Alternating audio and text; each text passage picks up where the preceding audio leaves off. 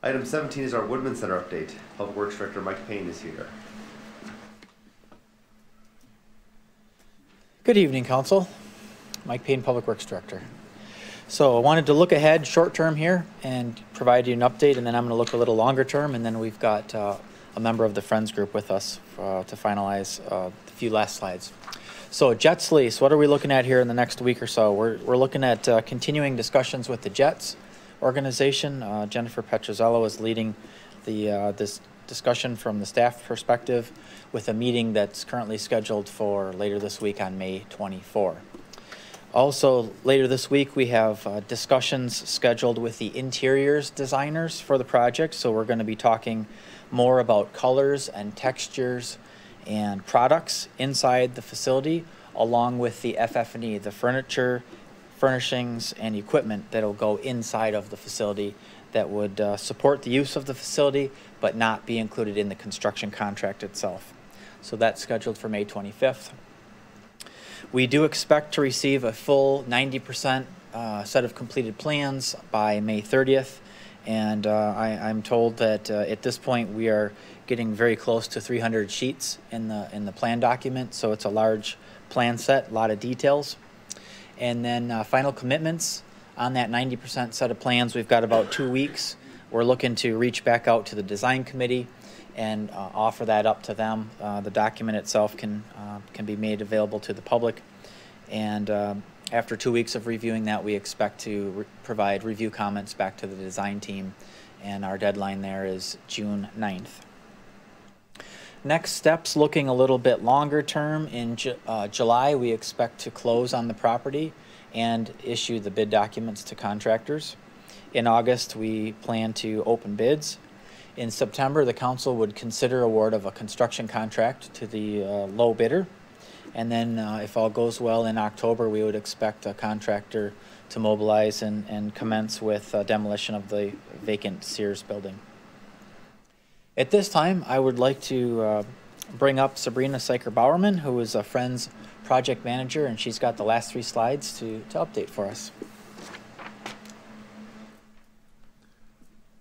Thank you to the Janesville City Council and the Janesville City partners, including Mike and Jennifer. They've been amazing collaborative partners with the Friends of the Woodman Center. So thank you for offering this time for me to provide an update today. As Mike mentioned, I'm Sabrina Seiker-Bowerman, project manager for the Friends of the Woodman Center. I work very closely with the volunteers of the Friends and then also stakeholders on outreach and private fundraising efforts. Tonight's update will include feedback from our Friends' ongoing social media campaign, You Ask, Friends Answer, and also our summer outreach initiatives and private fundraising update.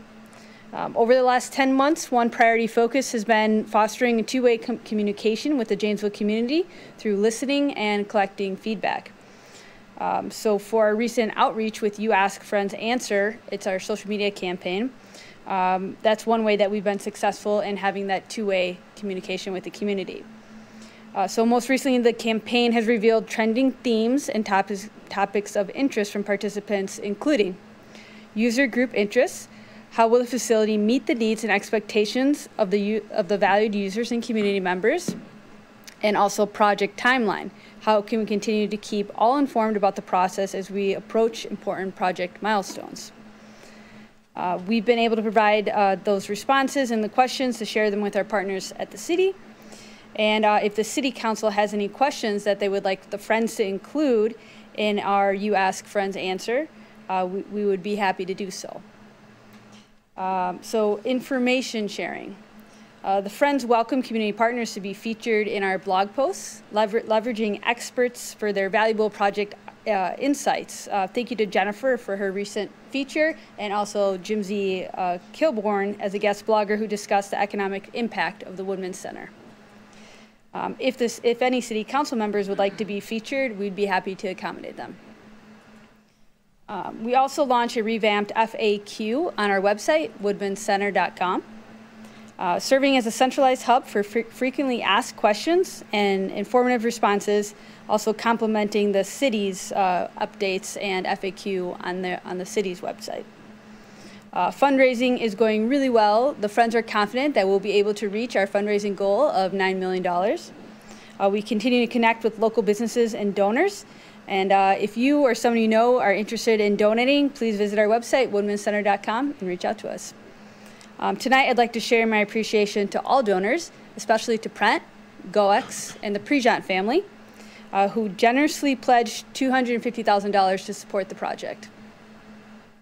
That completes tonight's update. Thank you once again to the Janesville City Council and partners for welcoming the Friends. Together, we know we can address our community needs and look forward to continued collaboration on this project. I think I might have missed the slide. It's okay. All right. Does the council have any questions for either myself or Sabrina? Any questions? I don't see any. Thank you, Mike. Thank you. Thanks, Sabrina.